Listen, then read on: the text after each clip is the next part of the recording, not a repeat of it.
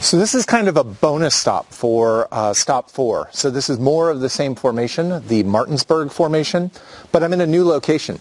I've actually jumped over on the other side of Massanutten Mountain, and I'm on the South Page Valley Road in the Page Valley, the valley that's between the Blue Ridge and Massanutten. And that's the opposite of the Shenandoah Valley over on the road south of Strasburg. We've got more outcrops of the same rock here. You can see that they're almost vertical in their orientation. And there's some cool characteristics here that help reinforce the story, help sort of match up these outcrops with the stuff that we saw on the other side of the mountain. But the key thing to recognize here is that these are the same formation. They've gone down and under Massanutten Mountain and come up again on the east side. Let's take a look.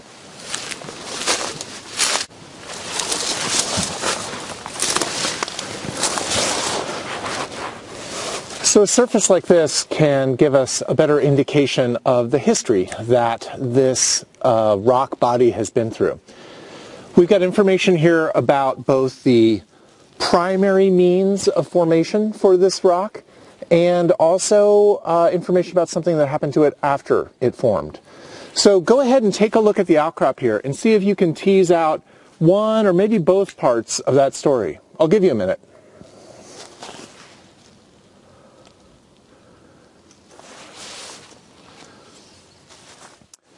Okay, well, I hope one thing that you noticed is that there's a change in texture as we go across the outcrop from me to over to this side.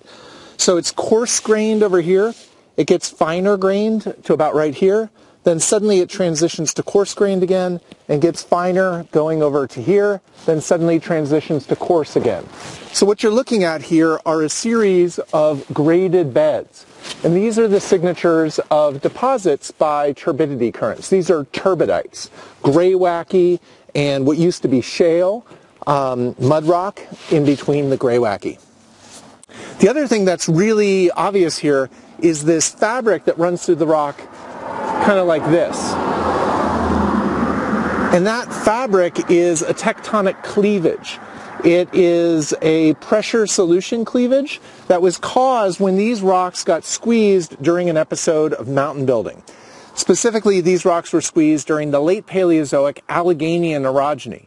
And during that time, the minerals that were soluble under pressure went into solution, particularly quartz in this rock, and they gave it this pronounced cleavage. Notice that the cleavage is really well developed, really fine in these muddier layers, which are more clay-rich, and less well developed and more widely spaced in the coarser, sandier parts of the outcrop. A couple nice graded beds here. We've got fine grain material here, sudden transition to coarse here, then gradually transitioning back to fine, sudden transition here along a wavy surface, an erosional surface, to coarse again. So we've got sand. That sand gets finer and finer going in this direction, silty, and then eventually clay when you get over here to this side. Notice that the cleavage is more pronounced over here in the muddier portion of the bed and less pronounced in the sandier portion of the bed. And the same thing is true here. More cleavage in the muddier portion, less in the sandier portion. So these are rocks that have essentially paid witness to 2 episodes of mountain building, right? So we've got one episode of mountain building that deposits these rocks in the first place, the late Ordovician Taconian orogeny, and then another episode of mountain building, the late Paleozoic Alleghenian orogeny, that deforms them. Here's another example of graded beds, coarse to fine, sudden transition to coarse again, getting finer over in this direction. And then looks like there's some planar laminations right along this surface, and then another turbidity current going over in this direction.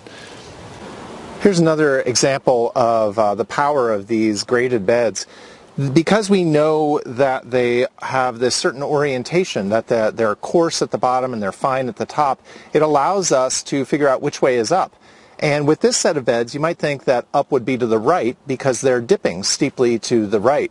However, the graded bed tells us that they're actually slightly overturned and that the right side is the bottom because that's where the coarse grains are, and then it gets finer going over to the left. So these beds have actually been tilted from horizontal up past vertical and then a little bit more over to the west. Right here you can see some cross bedding too. All right, that cross bedding is cross bedding that you can see how it curves to become parallel with the main bed at the bottom. And so that's actually evidence of the current flow direction. In other words, the current was flowing this way when these beds were laid down. And if you reconstruct them to their original orientation, in other words, unfold them so that they were horizontal again, that means that the turbidity current came from the east. So that's where the Taconian mountain range was rising. It was shedding off sediment. It was carrying it downhill into the west, depositing it here. And then, much, much, much later, along came another episode of mountain building that tilted it and cleaved it and rotated it into this position.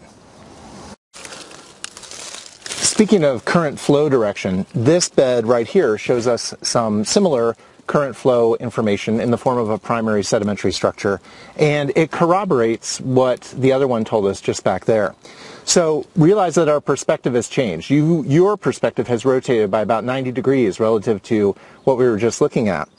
But here you can see beautiful examples of flute casts. Flute casts are structures that form when a flute is filled in by an overlying bed. So the bed that used to be right here and now has been removed was deposited, and then it got eroded by a current that made this little hole in the bed a little tongue-shaped groove, and then later this sand got dumped on top of that bed and filled it in, and filled in that little hole with sediment that preserved the shape of that hole. So you can see it was deepest at this end, and then it flared out and got shallower towards this end. So the current that produced this flute cast was flowing in this direction, all right? And again, if we unfold the beds back to their original orientation, that means that the current was coming from the east, all right? Coming from the Taconian orogeny, coming from the new mountains that were being shoved up into the air and being eroded off to the east. And here in the neighboring sedimentary basin, we were receiving sediment, dirty sand, clay, silt that was being shed off of that mountain belt. So this is a pretty cool outcrop that shows us another way of determining that these beds have been overturned. You'll notice here that bedding is very steep, but it's dipping in that direction, and that's towards the southeast. The cleavage is somewhat shallower here. It's dipping at this direction. Same direction, I should say, but at a shallower angle. And where you have bedding and cleavage both dipping in the same direction, but the beds are steep and the cleavage is shallow, that tells you that the beds have been overturned. All right? So that has to do with how this cleavage initially forms, its orientation relative to the beds, and then how that bedding cleavage angle gets rotated through time, in this case where the beds go past vertical and get tipped over it. So the take-home message here is when bedding and cleavage both dip in the same direction, but beds are steep and cleavage is shallow, that tells us that the beds have been tectonically overturned. Okay, see if you can tease out which way is up as a little self-quiz here. All right, well, hopefully you indicated that this is the bottom of the bed with the coarsest sand, and it gets finer going in this direction. So that way is up. And in this case, that's to the west-northwest.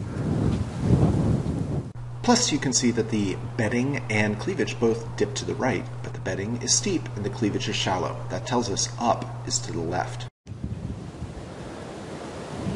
Here we've got evidence of an overturned anticline. So we've come to the edge of the overturned limb here, and you can see the axis right here at the center of the outcrop.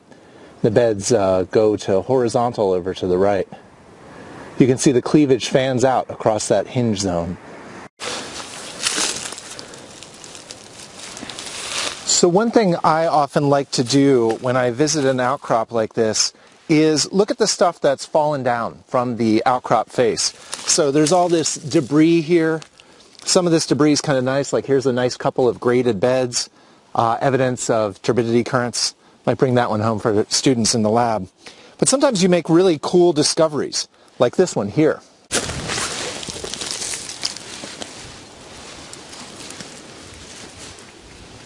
Yeah, look at that. So these little black lines that you see running down through this particular bed, hey, get out of there, ant. Those are fossils. Those are little tiny fossil graptolites, and they are planktonic organisms that floated around in the water column and are found in deep water facies and shallow water facies, and they're a really good index fossil for many different strata. So these ones are these nice long straight examples, but there are a variety of different shapes that you can find in these beds. And that about wraps it up for this outcrop. So one other exposure of a familiar formation we've already seen helps add to the story, and more importantly, corroborate the testimony of the outcrops that we saw over across the way.